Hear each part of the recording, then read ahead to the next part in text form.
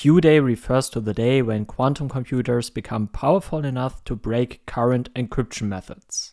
This would mean that many of today's security protocols that protect the internet, online banking, secure communication, and other critical systems would suddenly become vulnerable. This day marks a potential turning point in cybersecurity as traditional cryptographic methods would become obsolete, leading to massive security gaps. While many experts believe that qday is still far off, quantum computers already pose a serious threat today. I'll explain why in this video. Encryption allows secure communication over an insecure channel. But what is an insecure channel? Essentially, any channel where the enemy could be listening. For example, when you send a message via WhatsApp, Signal, or Threema, it passes through several stations such as Meta's communication servers. All of these are insecure channels which can be protected through secure encryption. But how can the key be safely exchanged between communication partners? After all, the recipient must know the key to decrypt messages they receive and encrypt messages they send. This is known as the key exchange problem. How can it be solved? The sender can't simply send the key over the insecure channel. If the channel is intercepted, the attacker would have the key and could eavesdrop on the communication and even manipulate it as a man in the middle. A common solution is to encrypt the key of the symmetric method using an asymmetric method known as a hybrid encryption method. An asymmetric method is based on a key pair consisting of a public and a private key which are mathematically linked. The public keys are stored together on a key server. Let's clarify this with an example. Bob wants to send Alice a message.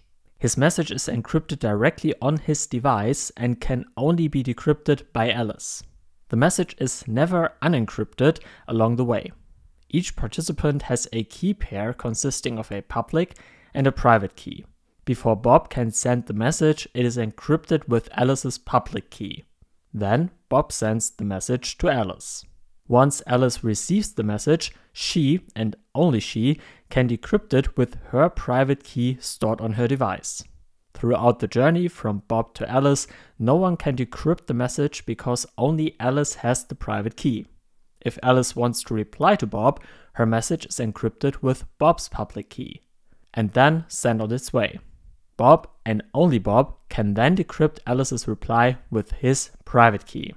A well-known asymmetric encryption technique is the RSA algorithm, which appears in many contexts and protocols like TLS, SSH, various VPN protocols, IPsec, etc. RSA relies on the difficulty of factoring large numbers, which is computationally very challenging for classical computers. However, with the Shor algorithm, developed by Peter Shor, a quantum computer with a sufficient number of qubits can factorize large numbers into their prime factors. This includes numbers for which factoring with known algorithms on classical computers would be practically impossible within a reasonable time frame. If you are interested in the theory behind the RSA algorithm, feel free to check out my video on it. The link is in the video description down below. What you can see here is a quantum circuit, which is a mathematical description and a blueprint for implementation on a quantum computer. In my course on post-quantum cryptography, we'll discuss this quantum circuit in detail and even implement it on a real quantum computer. Shor's algorithm is so popular that it even made it into the series Stargate Universe, as seen in the following scene. Okay, who can tell me the significance of Shor's algorithm? It's a quantum algorithm used for integer factorization. It's important because it can, in theory, be used to break the widely used public key cryptography scheme known as RSA. RSA is based on the assumption that factoring large numbers is computationally infeasible. This assumption is valid for classical computers. No classical algorithm is known that can factor in polynomial time. Okay, even if the producers just quoted the Wikipedia article on this topic, this scene illustrates the core problem very well. Classical computers struggle with factoring large prime numbers, but with a quantum computer that has a sufficient number of qubits, factorization can be done much faster. so fast that we are no longer talking about centuries of computation time, but a much shorter period of time. Therefore, we need to start thinking about post-quantum algorithms now to protect ourselves from attackers with quantum computers. And we need to do this sooner rather than later, because with each passing day, our well-guarded secrets are increasingly at risk. How so? This is due to the attack vector known as Harvest Now, Decrypt Later.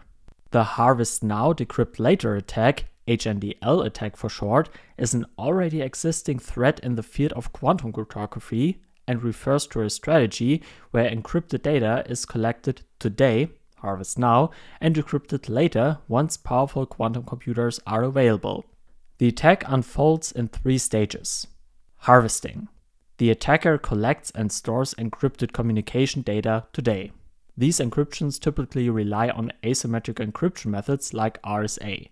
For instance, if a complete session, including the public key exchange, is recorded, we can decrypt it later by decrypting the RSA private keys. Storing. Since these methods are currently considered secure and can only be broken with extreme computational effort by classical computers, the collected data remains safe for now. However, the attacker stores all captured encrypted data in the hope of decrypting it later. Later decryption. Once powerful quantum computers become available, the attacker can decrypt the previously collected and stored encrypted data and access what were once thought to be secure secrets. If the 29 petabytes of data the NSA deals with daily, it wouldn't surprise me if some of this data is being stored for a future HNDL attack. So how can we protect ourselves today from the attacks of tomorrow? The answer is post-quantum cryptography, for which I'll be teaching a course in the winter semester of 2024-2025. Transitioning to post-quantum cryptography is a complex and resource-intensive process, but it's essential to ensure the long-term security of encrypted data. Organizations that pursue early adoption will find that open standards are not yet available, meaning they will have to invest heavily in developing their proprietary solutions. Transitioning to hybrid crypto systems that combine both classical and post-quantum secure algorithms could serve as a transitional solution until post-quantum secure algorithms are fully implemented. No one knows exactly when qday will arrive. Perhaps certain organizations have already reached it and we simply don't know yet. On qday, attackers might be able to decrypt data that was previously considered secure, which would have massive implications of internet security, the confidentiality of financial transactions, the protection of government and military communications, and much more. Therefore, qday is correctly seen as a threat that we can only protect ourselves from by timely implementing quantum secure encryption methods, and that preferably yesterday rather than today. What's your opinion on the subject? Have you already looked into post-quantum cryptography? When do you think qday will be? Feel free to write your answer in the comments down below. Thanks for watching and see you next time.